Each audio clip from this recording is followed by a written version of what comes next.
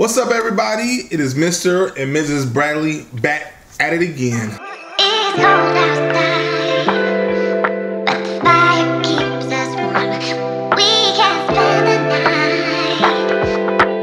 beneath the mistletoe. What's up, y'all? Welcome to season 2 of Dear Mr. and Mrs. Bradley. If you guys have not seen season 1, you should go ahead and check out that playlist. We have them all nicely placed for you in a playlist so you can catch up. We hit on some really good topics last season, and this season we have even more coming for you. Yeah, so very Vlogmas style Mr. and Mrs. Bradley going on here.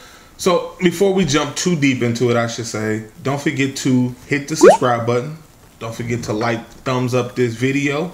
All right. And also, like she said before, don't forget to check out the other videos as well. All right. So, Mrs. Bradley, do you remember the first gift you ever got me for Christmas? No. Do you remember the first gift I ever got you for Christmas? Oh, God.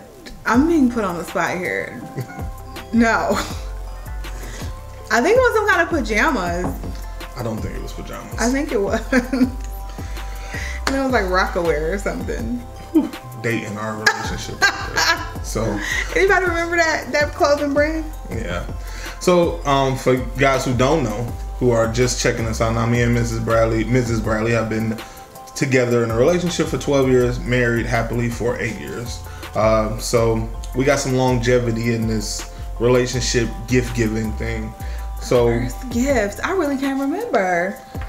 I did ask. I swear I think it was pajamas though, that first Christmas. I can't remember. That's which is bad too, because we, to our credit, we had only been dating for like 3 months at that point, together in a relationship for like 3 months at that point when our first Christmas came around. But I do know what I've got you for our first 6-month anniversary gift. I hit him hard for that one. Our 6-month anniversary was February of the next year. It was February 2009 was our 6-month anniversary, and y'all know my birthday is also in February and Valentine's Day, and it all hitting like that same weekend. It was amazing. She got a Dooney. She got, what else did you get? Yeah, a Dooney and Burke purse. That's when you gave me that ring, I think. Yeah, a promise ring. I got a Dooney and Burke purse. I got a promise ring, and I think I just got a bear for Valentine's Day, or a bear and a card or something like that. That's it. I'm sure dinner and for something else. Valentine's Day. Then we went out to dinner. I think we went shopping. Yeah. Yeah. That was a good weekend. Yeah. He done gotten cheap over the years. What? I'm just saying. I mean, what, 2 years ago you just got a Louis, a MacBook.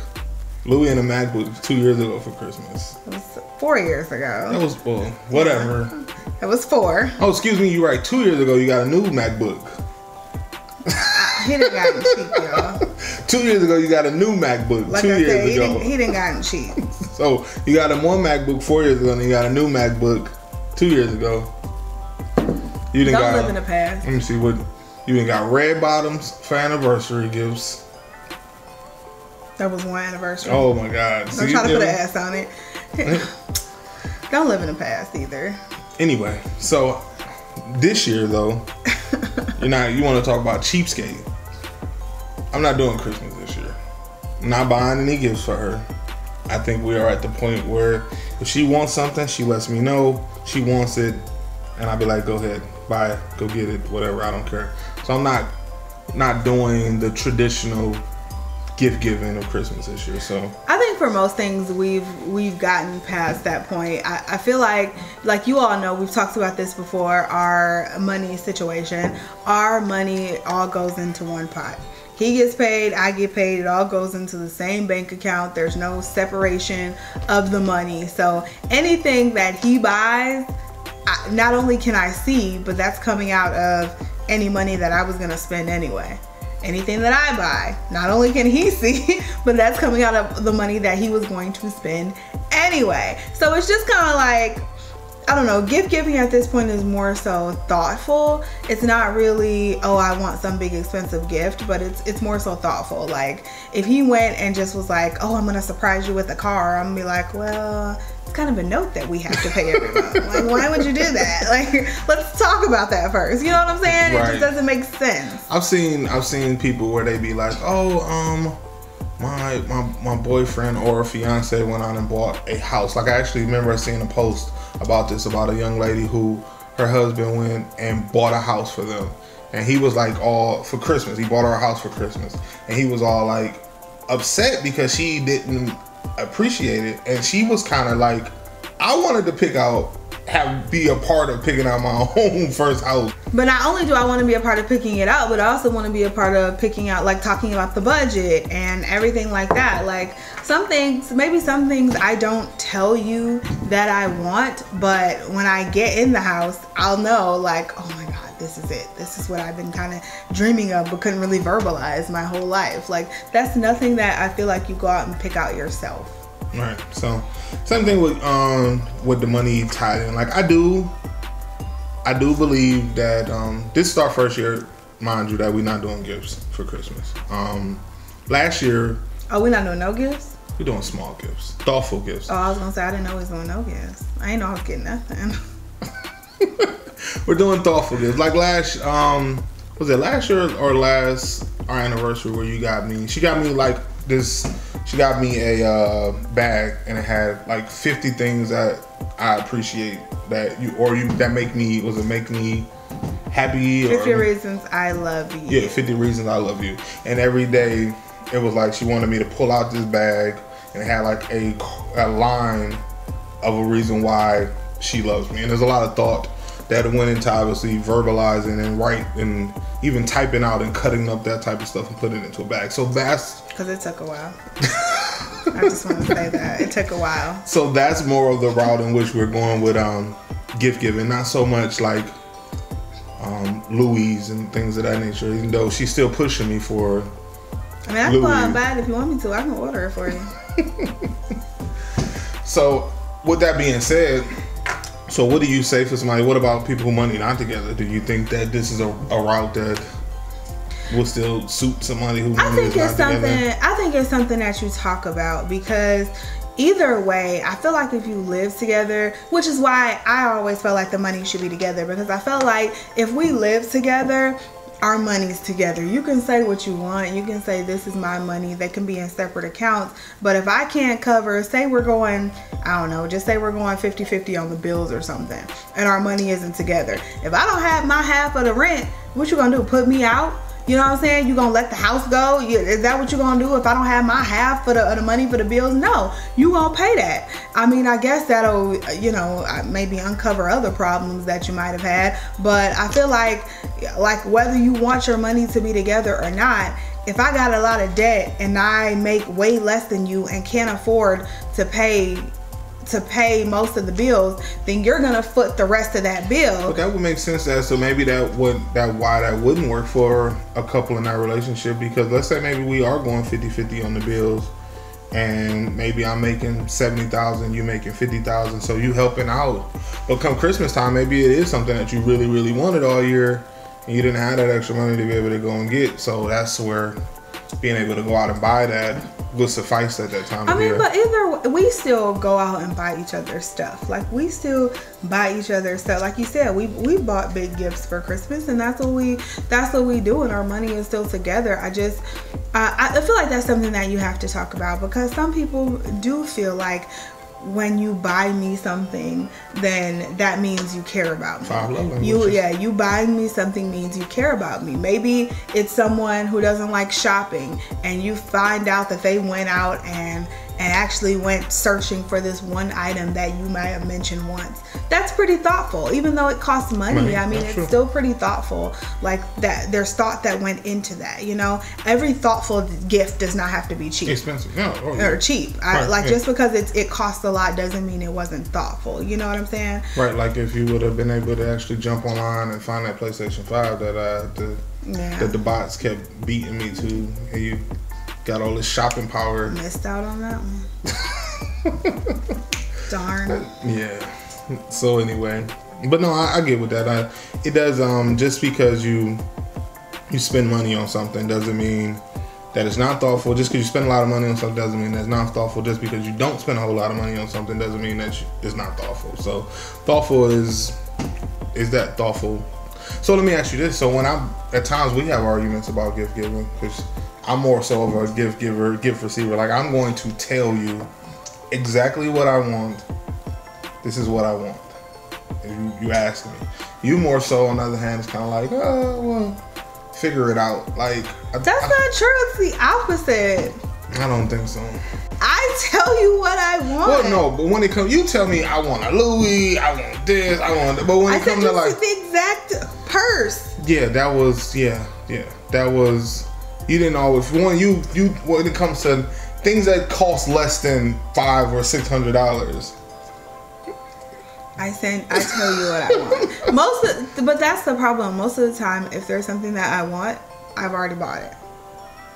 That's it. Like, if there's something I wanted, I already bought it. And if I haven't bought it, that means it's a bigger purchase that I'm kind of waiting until he breaks down and finally gets it or something like that. Like, I think that's also part of the issue with gift giving in a relationship, is like, especially as an adult, it's like, if I want it, I've already bought it. Like, that's kind of like, I'm not gonna wait until Christmas. If it's September and I see something that I like I see a pair of shoes, I'm not gonna wait until September or wait until December to go get it. I'm gonna just go ahead and buy it. That's true too, because there's times where I might see something I thought you want and I just pick it up like, oh yeah. Or give the green light. Last time you did that? Or give the green light for you to buy something that I was hesitant on you buying. Capping on camera. I just said, or give you the green light to buy something that I originally was like, no. Like when we went back and forth about getting a new camera, and I was like, no, you don't need a new camera. We don't need a new camera. And then boom, I was like, all right, you know what? Go ahead, get the camera. And then I broke it. You guys have been watching the vlogs. I dropped the camera we just got a couple months ago and messed up the lens. So now we have to buy another lens. Yeah. So, but it's stuff like that. And that's kind of the thing. It's kind of like, not like our situation, I feel like, is different in extent. But then at first, when I came into this conversation, honestly thinking like our situation was different because like our money is together. But that makes a lot of sense. Like, even if your money not together, like the bills is still got to get paid. The money still got to be moved. So unless you're saving, that's the thing too. Like, I told you how you're gonna get your bag.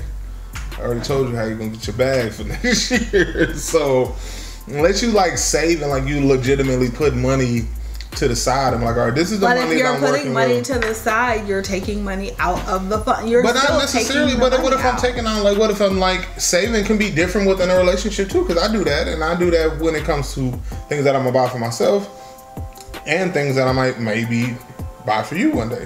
But I might be something like, you know what, this week, instead of spending $100 on or $40 at the store or $100 on BS, maybe I only spend $50 and I put that extra $50 to the side for a gift or something.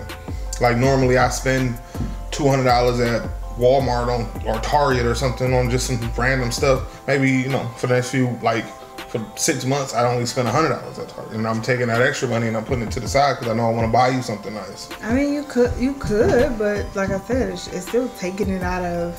But it's already money but it's not though, because that's where the appreciation come from. Because it's like, I normally always spend this money on myself. So it'll be like if you got your Boxy Charms and all these other box subscriptions that you got come to the house. If you was to cancel those, I would have no idea that those would be canceled because I'm already used to the money, not the money coming out. So instead of that money going to subscription, you put it to the side. I'm like, I'm gonna use this money instead of taking more money out of our account. I'm gonna use this money that was already going to something, and I'm gonna put it towards buying something for you. That makes sense. You know what I'm saying?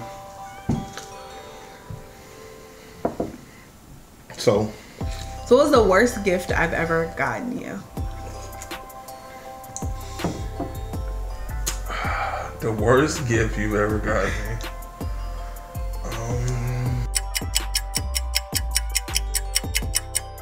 Can you think of the worst gift you think that I ever told you got me?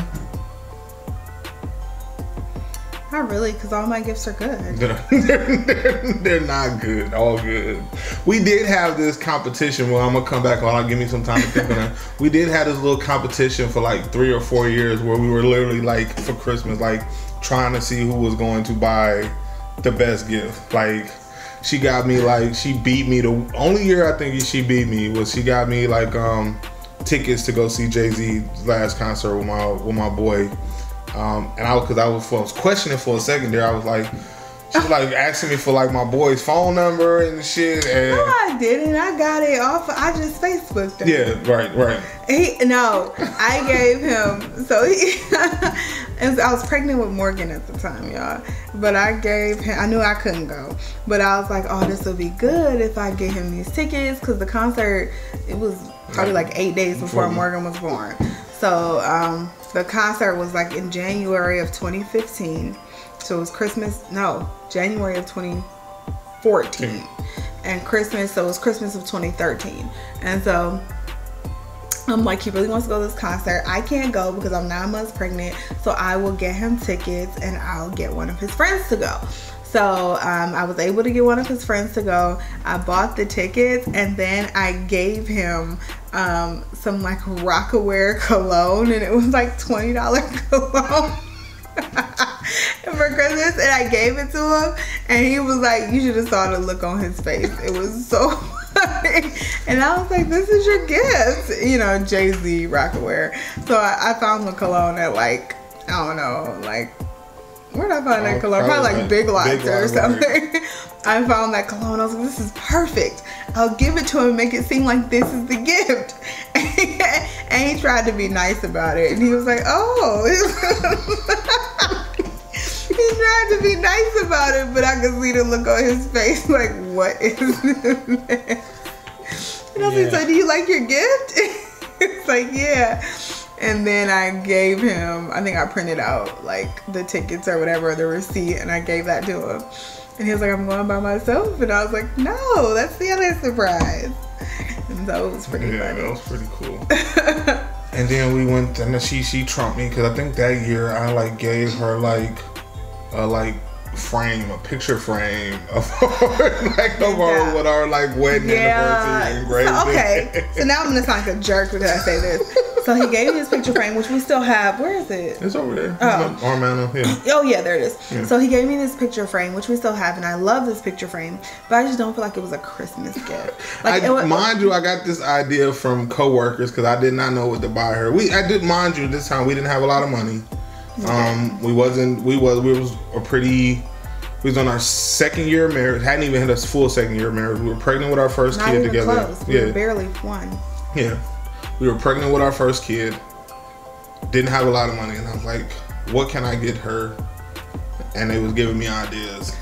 He got me an engraved picture frame with our wedding date, and it said our first dance, with a picture of our first dance. It was a picture of our first dance inside. So it was a great gift, but it was more so an anniversary gift. Like, I can't really do anything with that, you know, like for Christmas. So I was like, look, I love the frame. Don't get me wrong. I said we still have the frame. I love that frame. We will forever have that frame. But it was just, in my opinion, it just wasn't a Christmas gift. And maybe I was a little ungrateful about it, but I don't know. So he did give me that. And then I think he got, what was that cologne by Beyonce called? Yeah.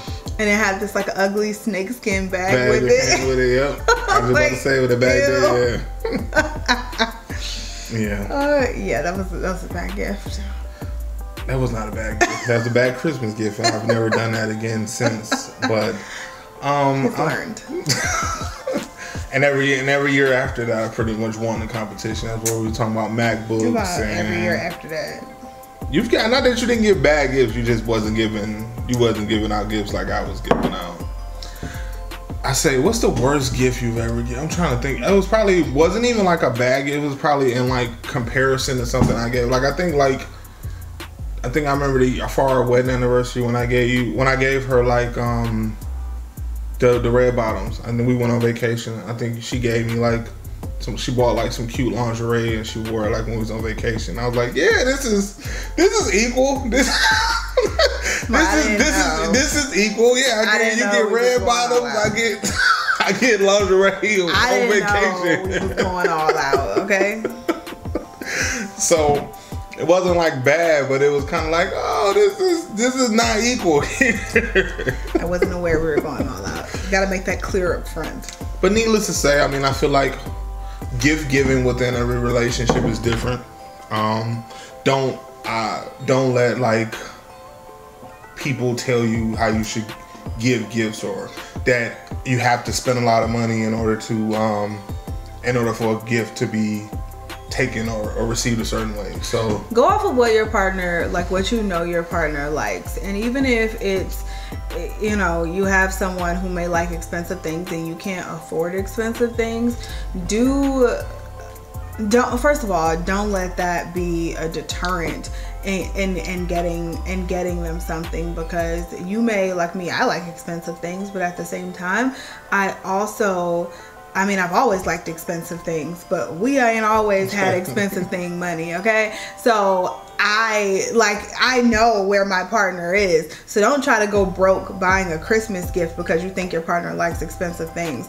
Well, I knew the money we had and what situation we were in. So I wasn't expecting, when we didn't have any money, I wasn't expecting him to get me something that cost $1 million, because we ain't had no $1 million. Hell, we barely had money for regular stuff. And that's, I think, even like, I'm not gonna long-wind this out, but even like our first like big gifts, like when I got her first ever MacBook, like that wasn't like money out of our account. I think that was one of the things that made the first MacBook.